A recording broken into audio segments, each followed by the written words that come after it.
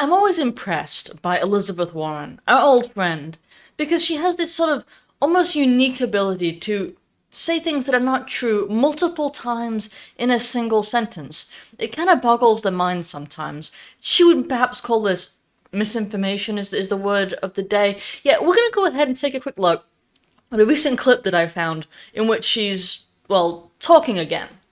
In Massachusetts right now, those crisis pregnancy centers that are there to fool people who are looking for pregnancy termination help. Okay, let's just stop right there. The crisis pregnancy centers are not there to fool women. They are there to provide women with resources when they are in a state of crisis that is related to the fact that they are pregnant, as the name might imply.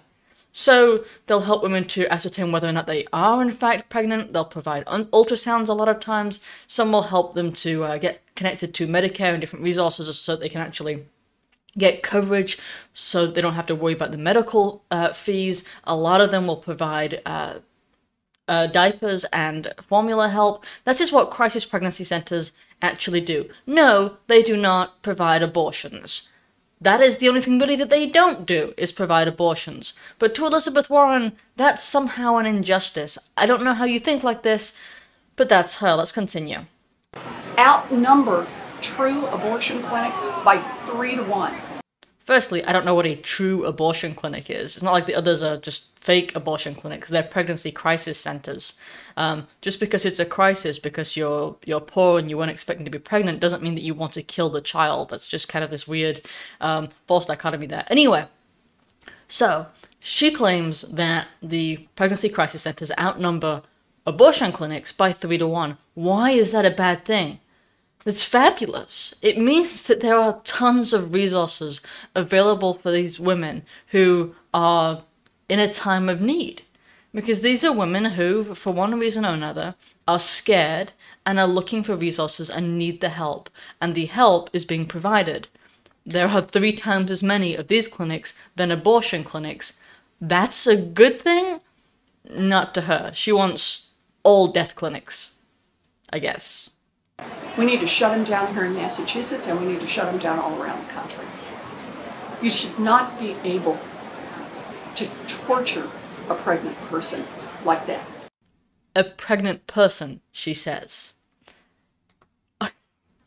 We tend to call those pregnant women where I come from, but you know, pregnant person, she's already got the lingo just right, you know, because she wouldn't want to use the word woman when talking about these pregnant women. That would be atrocious somehow.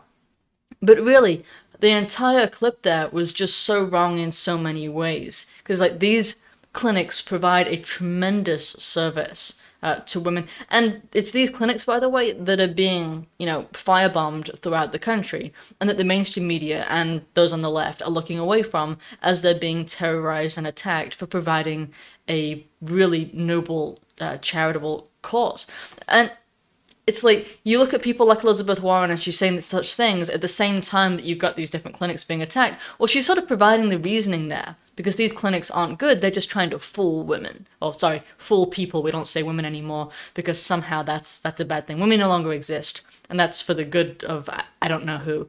This is the modern left's logic, and it's absolutely evil. Her essential basis of thought here is, if you're not willing to kill the baby in the womb, then you shouldn't exist, and that we should use the power of the government and the state to shut those clinics down. That's evil.